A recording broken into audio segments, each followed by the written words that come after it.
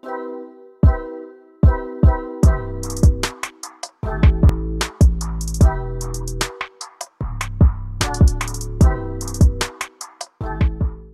everyone, just want to remind everybody, if you do like the content on the channel, please don't forget to click that subscribe button and then click the little notification bell so that you'll be notified when I release new videos. It does help the channel if you subscribe, and I really appreciate it when you do. So just wanted to do a quick update on the micro dwarf tomatoes. So the soil one still has some flowers.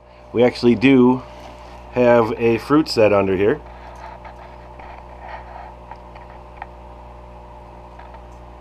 It's not. I still have some yet to be flowers up there, and we have a bunch down here. It looks like we have a few that have set.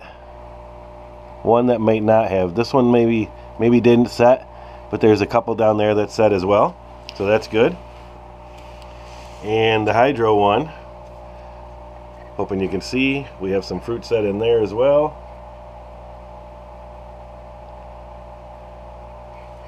So I've been tapping the flowers.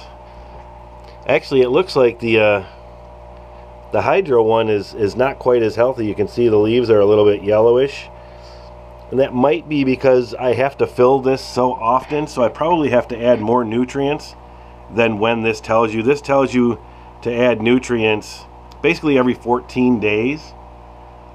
I think it's going to need more because I have to fill it quite often now, because like I said, this reservoir is like maybe a half a gallon or less, so I think it's depleting the nutrients quicker than I'm adding them. So I might have to do it twice, like every 7 days, or maybe when I fill it I'll just add nutrients when I fill it. These actually look still pretty healthy, just not growing super tall, but that's okay. And I fed it some nutrients actually just yesterday and watered it in real good. And again, I water it probably twice a week just to make sure it has what it needs.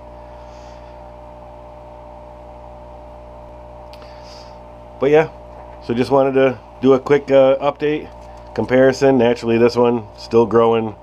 It's actually tipping the pod a little bit, so I'll have to watch that and make sure. I mean, the pod should hold it just fine because it is one of the aerogarden pods, so it's kind of longer, so it should be fine. But yeah, much taller, but I think this one overall is much healthier, even though that one is much taller. So that's what I'll probably do, is start adding more nutrients to that guy. Probably every time I add water, I'll probably have to add some nutrients to it. And then this one I just fertilized, so this should be good for probably quite a little while. I mean, I put maybe a tablespoon or two in here. I didn't measure it, I just grabbed it with my hand, but maybe like a tablespoon and a half, and then I watered it in real good. So that's about it for the update. Hope you guys liked the video. If you did, please click the like button. Please subscribe. Again, it helps the channel. And leave me a comment. Alright, thanks. Till next time, grow something. See ya.